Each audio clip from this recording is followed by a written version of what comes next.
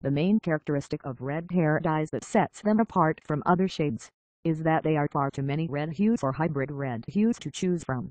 More than any other hair color, for example, some shades are absolutely red, others are copperish, others are plum, while others lean towards the orange, blonde, or brown side.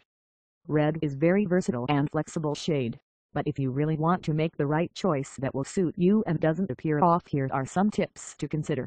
Best red hair color for medium skin tone and cool undertones for light to medium skin tones with cool skin undertones. These shades are ideal. Ginger red with golden undertones, e.g. Nicole Kidman. Light copper brown with orange undertones, bright orange red. Avoid vivid true red shades as they will make your skin look more red and irritated than it actually is. Subscribe us to know more hair growth treatments and tips.